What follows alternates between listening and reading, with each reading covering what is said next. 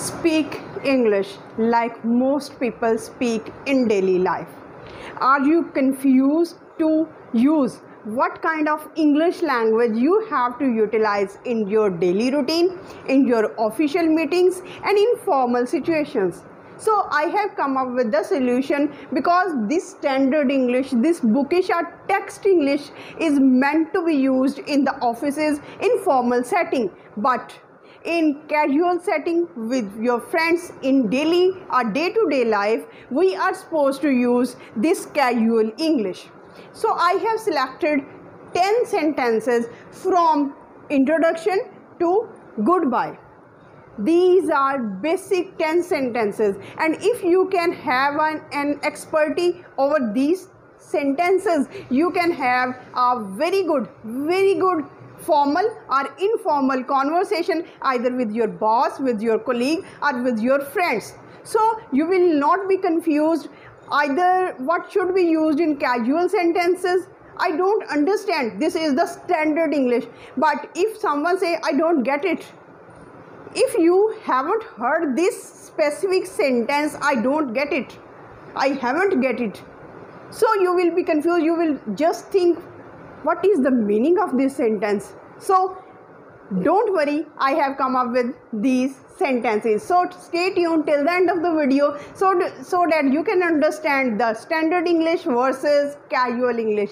And it's up to you whether you are going to utilize standard English or casual English, because all native speakers always use casual English in movies, TV shows, dialogues and in all informal situations. So what is the first standard sentence? Hello, how are you? This is the text, or this is the standard English. And if you are having a casual English, then it is hey, what's up? Second, good morning, nice to see you. And casual is morning. Don't utilize good morning, nice to see you. Just say morning. Very simple. I don't understand. And casual is I don't get it. I don't get it. I am looking forward to it. This is the standard English. I am looking forward to it. And casual is very small, brief. Can't wait. Can't wait. You should use I am not looking forward to it. No. Use can't wait. Thank you so much. And the casual is thanks. Thanks. Standard, excuse me. Casual, sorry. Sorry. What is your favorite hobby? What is your favorite hobby? And this sentence is, what do you like to do? This is much more likely be sentence to be used. What do you like to do? Would you like something to eat? Would you like something to eat? Want some food? Basic sentence, casual sentence, informal sentence, and the most repeated sentence. Want some food?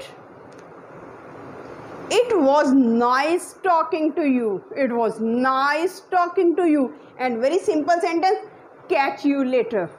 Catch you later. Goodbye. Have a great day.